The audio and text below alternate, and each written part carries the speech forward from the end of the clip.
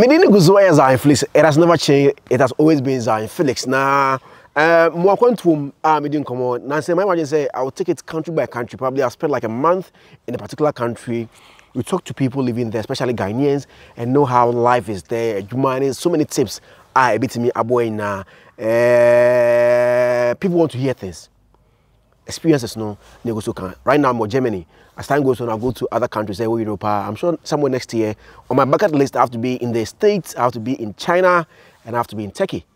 That is on my bucket list. But China, dear, by hook or crook, I have to be there next year because I've always wanted to go to China, even before COVID. Me and my sister go to China, and I COVID, and I've started having conversations with people to get China visa and all that. So next year, China. I love China. Truth be told, I love China. I love the culture in China because South Asia, culture is different from area saying now. I know there's even a market in China. I think I'm from a marriage market or so. Obi obia pe okunu asa yere. Ndu show bia na kana efa amakofi. Ho ye ntontare dabi. Nipa nko na egu. Oba man memma nko na egu a we pe kunu we pe yere mu keka. And there are other things in China wow. I want to know much about all those things. But before I know them, in Germany, I'm in for it didn't come. Now I'm going to say, I'm a hard you come. Yes, if you also there, and you be my oba. And I brought course Zion. Yes, remember your hard drink. You must have you, pa. Brahman cover. Yeah, I mean, I'm to say. This is what you come up. Kakra. Let's talk about president though. Oh, Kakra. Up to 20. 23. So when is near ma? Oh, pa. How bad are okay? Oh, Nyamiadum. Nyamiadum. Oh, yeah, fine. Oh, because of Bakuma, between for summer. Oh, yeah. Oh, yeah. I'm saying, enough. And Abrabono Angasa enough for more baby, because Omo able to more cry Abrofono. And you are Munana a luxury mom. Okay. A bit more yam pono, yamu binum pono. Ye dear chong, because no the obedi, need the obession in the obeda. By a being ye cry, what one plot beer, who see baby. Into Usha Musano cry, pono, who are bronin in him. Oh, see, baby, what a small car be on talk, Brony be on talk, on see dine. Yeah. Into a year. But I saw Mono Hassan is on any crew. On your canal or Chelesa, or the big holidays or stress no. Mamma do go where Mupis can could sit 4-bedroom mansion or me crass and my book must see what cry and just some barb which I'm your bogger. Wasn't now Mutiana and young Omuna. But some of them no mutana almost stress not doing no mudina or say at 10 euro 20 no dinner or service canon no or ye Japan Ghana but how now why attention no sano on say ebia obi wa budget say a month say na medi abrofo so almost tisa broni on a cd ni limit okay. So ni say this man no made 200 euro, maybe 500 and 1 the rest of the money no or save for the holidays and I say baby inti ohu ebia daki tuntum so no so ebia or budgeting hu ebia I mean won did ye there wrong which I say but ebia or did normal on say any necessary say ebia obekwa kotena restaurant and they be also, the own small way, no, or budget. That for a mountain restaurant. No, any day in town. How? Yeah, any day in town. That's also chilly. One say, the fact of the matter, and he say, ye, Edianino, a cheap. Okay. So, unya Ediana, a cheap. Everybody say, why, froye. Stew, pot of soup, pot of stew, no, and a pot of soup. No, we better eating for some days. Bruni Diani or bed dinner the same day, or chance or best I Eddie, or anti or moon. Inti Yamban say, Obi managing who say AB or save sika, na or the Akoya BB or fear. Brunuso saving his can or save for holiday. Ekow, what a Menisa, but oh, a down Ghana, Kamakasa Japan, but Menkai die. Oh, Ghana. If you me will be an amazing Sibians. Okay, in terms of who you two Ghana or back on the from. Do you or Hatchet, do you think say it is worth it? Say we better a butchery now who make it a Japan Ghana when you know that probably on my corner wasn't me sure say there when you're living what has no because my main packing the money in Ghana. And this conversation about up in recent times if you say here so we be down Ghana. Oh, Zion, dear woman, dear. Say, we see, and we are so busy dying or Ghana. Let me a very short example. Obi be oba anche, abroju na funfun no. What I say? Ubet me ato bibia o pese wo hye bia, but o say wo kai wichi. Wo ba no wo si me be pa bibia kofi. An ka say me ba abetene mu ewu ha. One, Bruni say osi on service car, onu de otini krom, e ha no be wada. Even omumpo no omuko pensioner, most of them no, they are in trouble.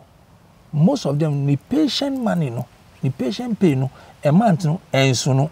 Into some of the old men, sometimes they try to do one or two things. Yeah, now on sorti ne ho out.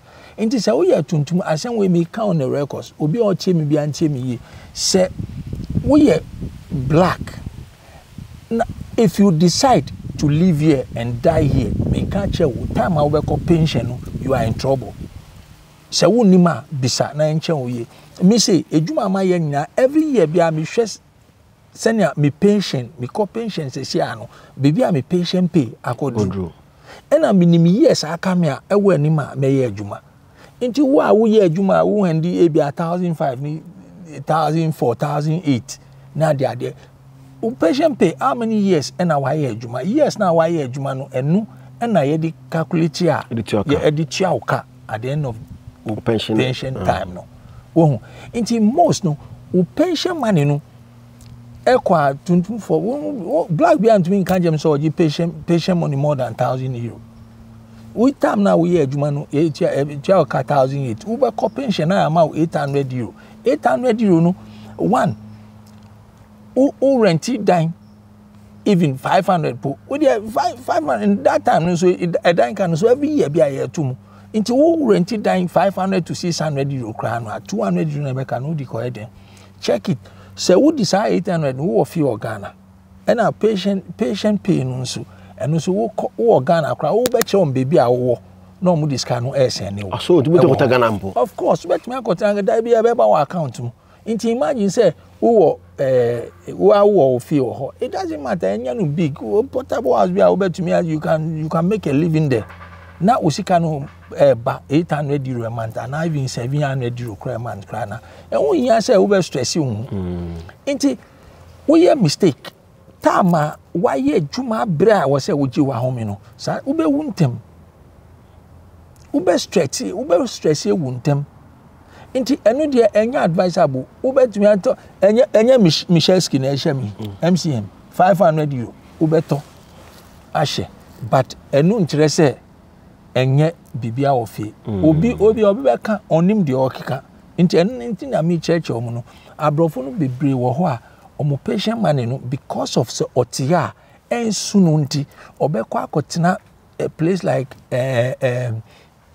Ebia Poland be economical amano Greece or rented down Greece ubet me rented down or Greece be €300 and I said those countries now ni sika no be so no ube una wa mani so wa kotena ho no just can ho okay cuz I don't try enso no on say na ade no tie nti wonima en ubetena ha bre ubebo akokra ebi ye ba ya be hu bi ebinom wo ho a omo abre e wo so omo coffee on to me nko ube hu akokra tuntum pa wa chia be hu abre wa chia omo ntumi coffee you know the reason because on ye fi wo fie kotena fie uko a oti ebusuan fie ube suma akwara 1 2 the third time no ube kan just say chale grandpa you fuck up you fuck up for Europe but who do you stress yeah that's true but if you go home wauti wo fie and doesn't mind and say be mansion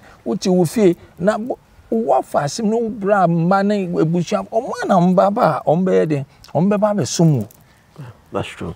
Bob Brand here there. Bob Brand is an asem. When you call the according come here in Hanover and I'm about Pepe set so King Jesus movie production here new movie and he's part of them. Nah, he didn't come on. A man say, me man treat too much. No say, yeah, Zion. Then the young man treat money there. Go. About you that.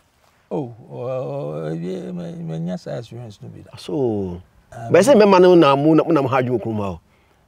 Enya nukure. Imema no bi. Imema no bi. But imanu dia nukura dia e worse. Because some few years ni akwati sa dia no akọ fashion bia e wo ha.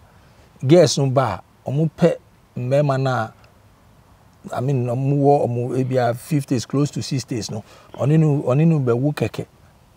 Young girls ba. Young girls no oninu be wu keke ape Nkrataa. No ko.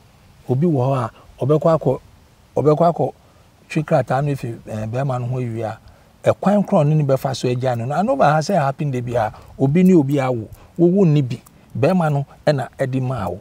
Wo second one no na be ma no so enye den enkoye line no so nya ne dia. Wo si de second one no wa second one ye ne dia because onya na obi ma ne binti nti oba si mempini ebi kra na say sanctions ye dia to Ghana for nko na sesi a obi ni obi wu a ye kofe ko hwehwe mu. You know why? Because omukoye omufin e wo foreign officer. Because be man say no. I say no, mini na I will second one. Nti me and first one who cry as a matter of fact me media. Omuka nya wo. Omuka kanya wo nti because of some reason nti Africa ni bia wo to me wo omunya hwehwemu but only Ghanaians. And we are even sitting here obi an to me nya courage nya Ghana courage to petition cause this is unfair. It happened right here in Hanover. Of course, your coffee kobisa say omuko hwemu say wo betia me say €600 a month. Then they give it to their lawyers or whatsoever and get German embassy in Ghana. Yeah. Na omo akọ fi akọhwe say asowa wale ana say only Bema biti ana say omo say they want to know the truth say oh sana akọye Inti bisa won say why na dey one lady oba na di sare no bai oba na di sare bebre won obi akofa bi efiga na aba oba ya obedu krom hana o si mimpa obom bema ne ni efika kra gelo so mpeni biom o si ompa biom no parking ya mako ambogo kra ma akwala bi wo ho mempese me body onu nso oni oba awo onu nso ni oba awo oni oba no wo ye no oba no si de bi eye akran de wo ba mom de but minya de mi ma wo nsan enya wo Nkrataa obi nso ni oni oba ti ho wa koye we line no atia sika ama oba no enya ne de oba no ni nwu biom no oba no si onwu biom wo oba no so wo baba ko pe wo nwuda boy no ni Bema wo na wo first o si on there bi on wo biom o nse man de ni me aka bebi a kire wo but because say me nka kro city kro but kro ha say ya lady bi ne Bema bia wo no no asa ono oba na nya na o second born o mo no Bema no ho na mi agi say oh e bedu ni so afa o mo hospital a oba na jobi 10,000 amon ba ko asan e hospital wa Bema ni mo hwe Bema ne koso kosan ya obi di na ho also aje 5,000 untu nyo ho hwe enya bi ni mia ma kwala mi nu aketu bi oni oba bi wo ye o ni kan je we die mi mfa ma o meton but usan nyi me bi mu dia na mi dia I mean come on bro me kan enye say me ka asema mati I know them inti manu die omoni mema no bi e fam wo krom ha no oba bi wo akra wo bua no wie a ono oba no okita agenda inti it doesn't matter any spec she don't care about spec how you look and everything she will just come in for something after so onya de open no wie a obetre say no they'll just go just like that.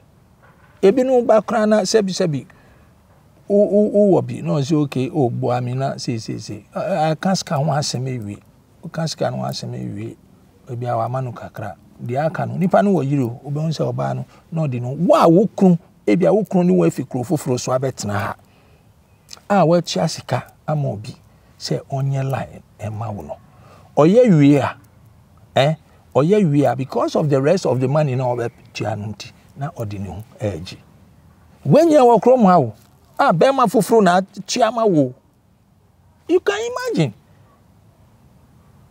oh inti sabi say we oba na usi ubebu bema kwasia minimum bia wa gf obi ho just like that o gf nipa no just like that no ja nipa no but onu so di command bema fufuru na bema no so bema no so ja no so but Ekow obama oba wari obi oni Nkrataa Ekow ebi ava Zionfelix maba mini Nkrataa na wo baba na wo baba na asem we dey very dice mini chief hanu ba chief chief so already chief do already lie o ma ne ban wari Zionfelix obakro example na make him cause Nkrataa but o ma ne ban wari Ghana ni a obakro ma fresh oni bi on say the truth in it they say obi se fidie chi abo ani sunko fidie no jano ni sunko nti obi a oni Nkrataa no most no omo ye humble dudo na ye humble but afidie say onya de open no wie a afina the man in him or the woman in him will rise afidie class will begin to talk. So video when say Obe started say she will discover things that she don't even she saw them, but now she will start to discover them again. Nyama we are on pe before no dey ni na ope.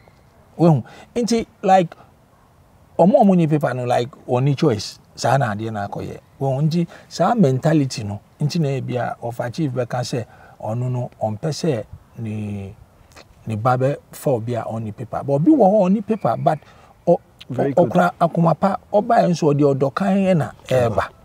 And awale enso de ende no kra de eba akon awale o say awo o say what relationship and there to me break somehow no e bia montim wase biom and there to me say but ebinum so wo motive bi say me ni bi no nti wo say me fa e bia first no e dedi abrofo no ye frem omo susu no on say abrofo no mpo mo ye frem da kim fanko okay yeah first no ye dedi abrofo no afi de say si ano ya started dedi ye hu sa na de na akoye nti so bi si on ma ni ba enwale obi a oni Nkrataa simple me no so obi see on ma me wo afcas in Colombia no nti say obi see on ma ni ba afcas enwale ebia tuntum anase broni anase ebia wo reason because me say me person me ba be wale different culture because of the mini omumami because of your different culture no e very difficult nti me no I prefer say be wale ebia obi nso ye afcas because of the culture balance no beti ase more no say no say you are making sense because of you have some reason but say obi can say person ne ba be wale obi a on Nkrataa no enu de because of cheat obi wo ba okra no an agenda is it go is it the right person or buy in for real and they all buy in for just in your market and I mean can so be pretending nti right in there won't me nti say ade na akọ say lottery far am fazo na wa pe obaby but so they are genuine people over here almost ya afa omo ni Nkrataa omo ware na yeji oh yeah na the girl be di agro ache be 15 years ago ache na o si wokofa boy fi Ghana I nyina gra and pampa so ko wale boy no figure no the boy no buy as my me can ye be 12 years still only boy no. I respect that guy no me respect no onu mpo de on tamba Ghana for odasuni oba no ti to be ye nti ebi wo ho a ebi wo ho a ye on say because of sa niama no nti obi wo ho a ebi a wa be fa ni ba woni Nkrataa woni ni ba no wo a onim se ni ba no wo Nkrataa no obeka se obeji wuska woni ni ba na wo no obeji wuska awale obewale ni ba no hu hia no obeji wuska rather because onimu se wo pese wo wale ni ba na ono de waji wuska who person wale ni ba no so say wo wo do man ni ba no for real after you pay you will still marry you pay for your paper what you can for paper say what they say me ba o no ba no de obeji omo de obeji uska bebre omo jiska we nzanka awe na ka Jesus say awe de nka ya ba na ujinska but awo de say me na me no ba o wa banyim ni ba no obeji uska ani obeji uska oju owo ni reason oju uska na wo pani ba na obeji ma wo mpano so agya no sampam na oju uska na wo wale ni ba na wo say na enye odo na che sanka wo nya Nkrataa nso as na me ba nso no ba ndie wo ba ese me na wo anja na Jim's car for giving me. Only a Jewish car because on no fan band by our says can one into or Jewish car send a bear who call and call your quasiabu. And the quasiabus can what you that. Hey, but and then the first time to me say Buha or invest over Baby. Number 7 why now. Even especially a moment on my figana buy no. Number 7 why you be able to figana, but number 7 why so okay. The boy ban who come they buy. Debi woni no wo kra me de obe wale me ba kra de me use go ni paper say mba ni se opewo na oni paper na se opewo na wo pese wo wale no me use ka fine because onu ni cho because me ma ye no clear ama me ma no say mun wale of cash because of culture no say na mbati mu ase na ma wale ankoye basa but say wa wo se we hu Ghana ni oni paper wo see wo be wale no a me use ka you can go. You bless them to go. I'll bless them to go. Madaseko, my guidelines be for freshers or more about Kuma, maybe 2-3 years for how we start to torment your ma about meeting me across your mom. So, Ebia, oh, Shamna, Ebia, Afina, Wabemufra. Best in a say, Oben who be on him crony Sukakra. Oh, a hadia Jumadin. Oh, until we are with Juma, Obi Wabia, Uni Huma Crampuna. Ya will be who be na senior man bina. Ebi o ma guidelines we to my adwumadini na say we target nso say we pese we wale ana money answered all things it is we bo adwumadini a you can make a choice because wo osika we betumi aye wa wale until you can make a good choice o just say until adwumadini eno ani say hard work but that's about Brako. Many Konekasa here in Hanover, Germany, meeting Zionfelix, Pepe, and any King Jesus movie production or Muka film. I was in a best room on a mini one for so aiding come on one side about as a term was in a bay in a behum. Do you assistant here now? So the tune for know how I also bow with me as a shower on your man. Bye bye.